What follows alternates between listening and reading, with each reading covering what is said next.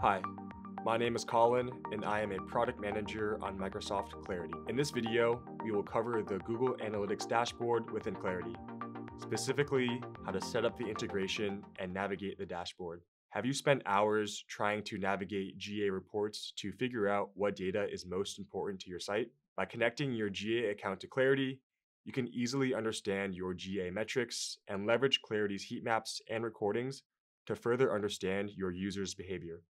Let's get started. First off, make sure you are signed into your Clarity account and have added Clarity to your site. If you haven't yet, watch our setup video for instructions on how to do so.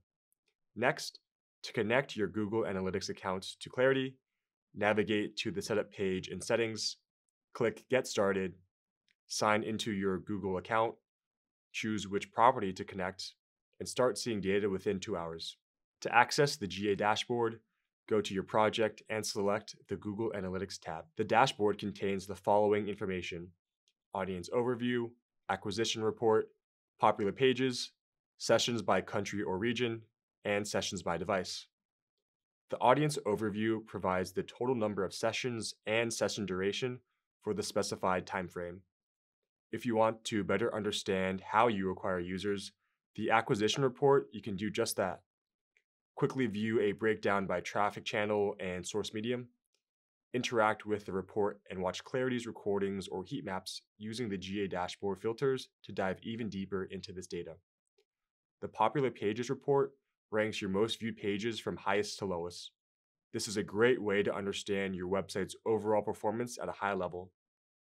Lastly, you may want to see where your users are coming from and what kind of device they used. Sessions by country or region and sessions by device help you break this down so you know how to better understand your audience. And to reiterate, you can access heat maps and recordings directly from the GA dashboard.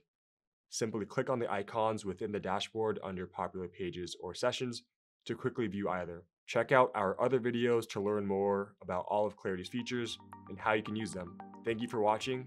See you in the next one.